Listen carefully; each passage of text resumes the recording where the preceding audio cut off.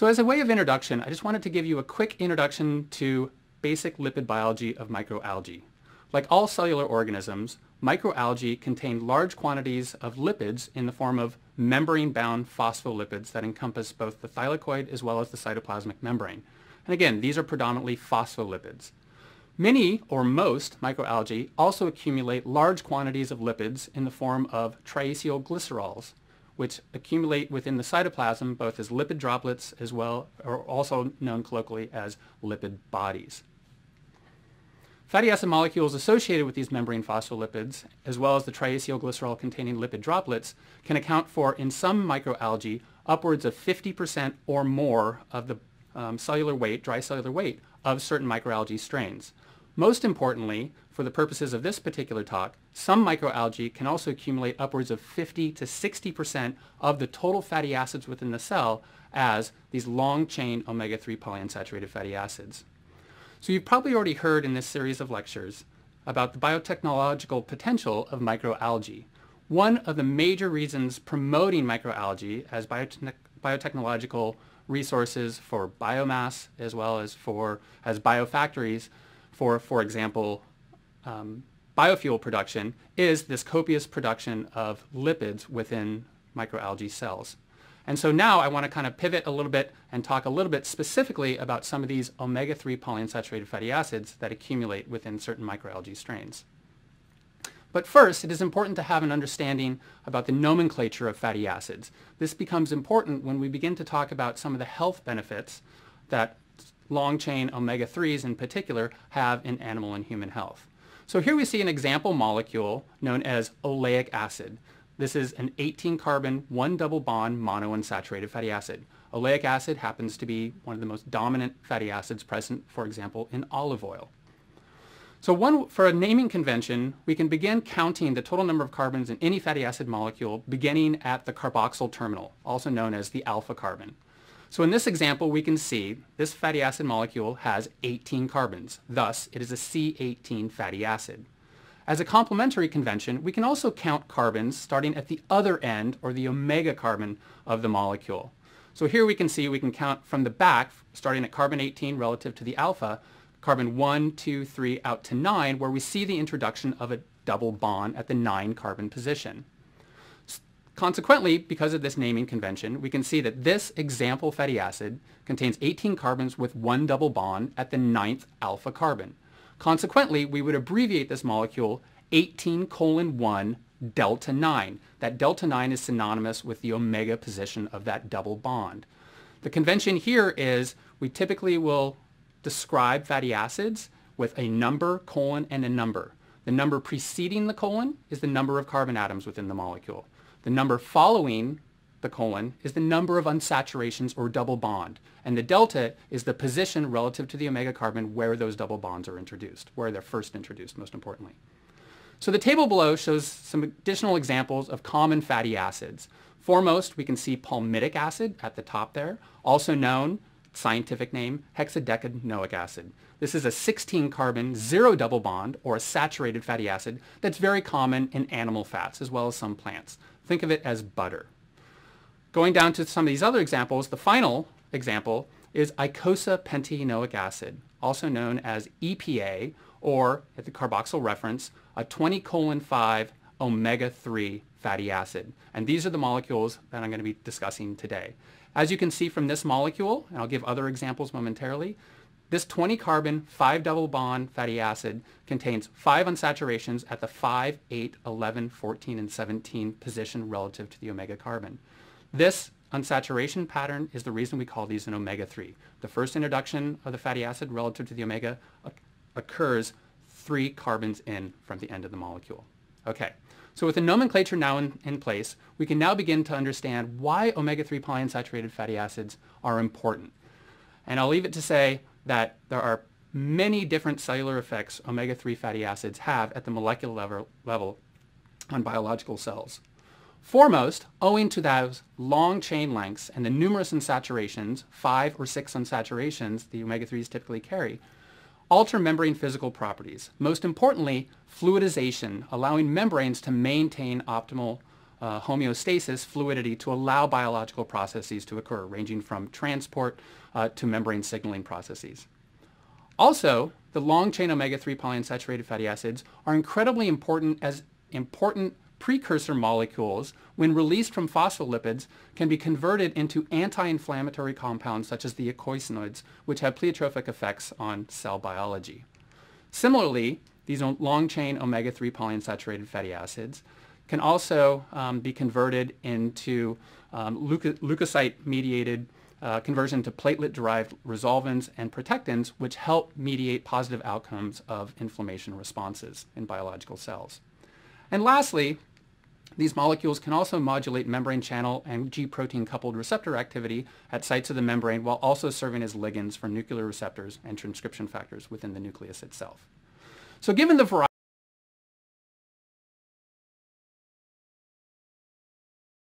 variety of bioactivities of these long-chain omega-3 polyunsaturated fatty acids, it's understandable to see the various benefits that a diet rich in omega-3 polyunsaturated fatty acids has on animal and human health.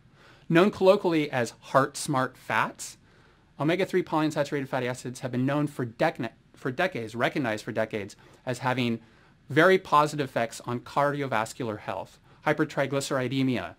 There's even commercial products such as Lavazza, which are marine-derived long-chain omega-3 polyunsaturated fatty acids that are prescription to treat various heart defects.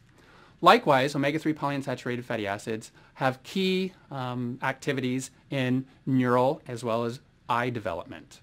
They've also been implicated in a variety of disease states, including various cancers, inflammation disorders, rheumatoid arthritis, and others. So given the popularity of omega-3 polyunsaturated fatty acids, given their many different positive health benefits, it's not too surprising of why omega-3 polyunsaturated fatty acids have emerged as a very important industry in the nutraceutical market. And it's important to understand that humans synthesize very limited amounts of EPA and DHA, as I'll discuss in a moment, why the commercial market for these compounds is currently rather large globally and is only expanding. So humans, unlike microorganisms, including microalgae, mammals cannot synthesize EPA, long-chain 20:5 omega-3, or DHA, a very long-chain omega-3 polyunsaturated fatty acid that contains 22 carbons and 6 double bonds. They cannot synthesize these compounds de novo. Rather, we rely on dietary habits and the metabolic processing of precursor shorter chain, for example, 18 carbon fatty acids, to finally produce these important long-chain omega-3 polyunsaturated fatty acids. So for example, we humans eat plant-derived materials that are enriched in things like 18:2, an omega-6 fatty acid, and 18:3N3, also known as alpha-linolenic acid, derived from plants, and our bodies are able to then elongate and desaturase through the concerted action of these two enzyme classes to produce the final products such as EPA and DHA in the human body. Alternatively, humans can ingest EPA and DHA directly from dietary sources rich in these omega-3 PUFAs, such as consuming marine fish. This includes salmon, tuna, mackerel, sardine, menhaden, anchovy, etc. So given these various health benefits and the humans' inability to synthesize these important molecules de novo, it's perhaps not surprising that omega-3 polyunsaturated fatty acid supplements are the most popular dietary supplements in the US. The graph to the left shows that in a survey conducted in 2012 by the National Institutes of Health here in the US, approximately 8% of adults consume fish oil or omega-3 fatty acid nutraceutical compound capsules on a daily basis.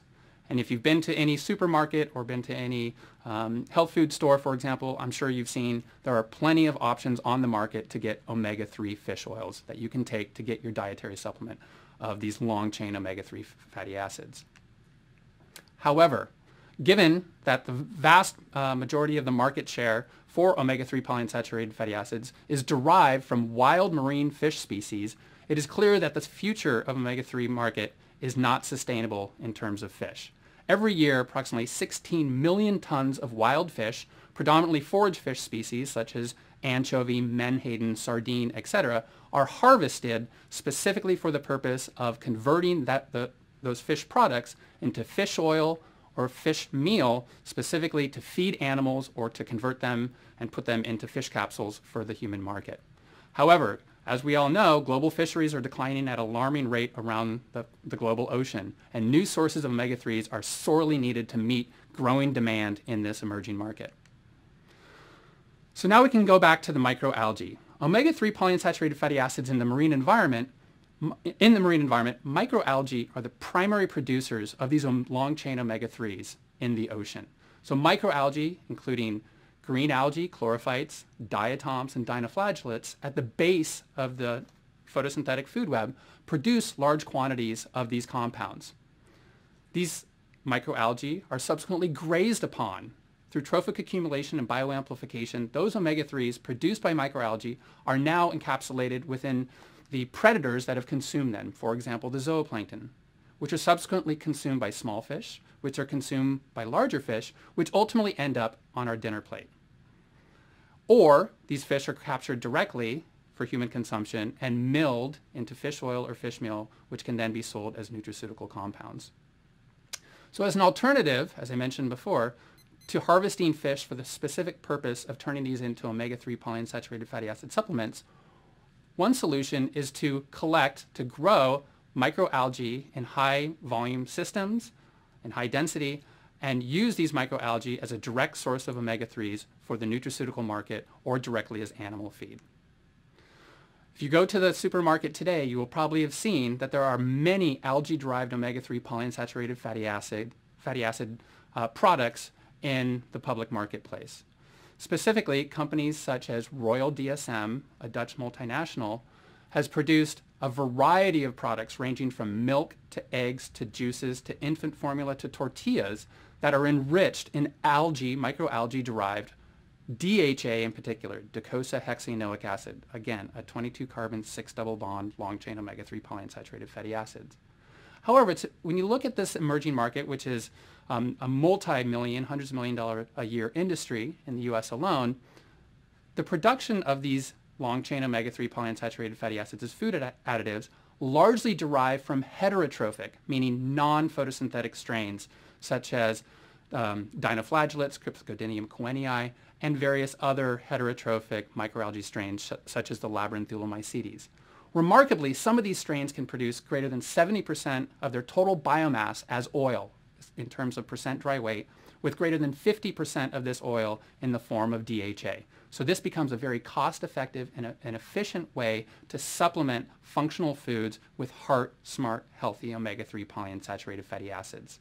But again, this is not fully taking advantage of the photosynthetic capacity of various microalgae strains.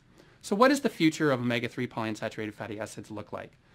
As you've already heard in this series of lectures, the capacity of microalgae to be grown in outdoor pond systems to very high density, specifically elite production strains that are enriched in these omega-3 polyunsaturated fatty acids, such as EPA and DHA, lends itself directly for input into the emerging omega-3 nutraceutical and animal feed market.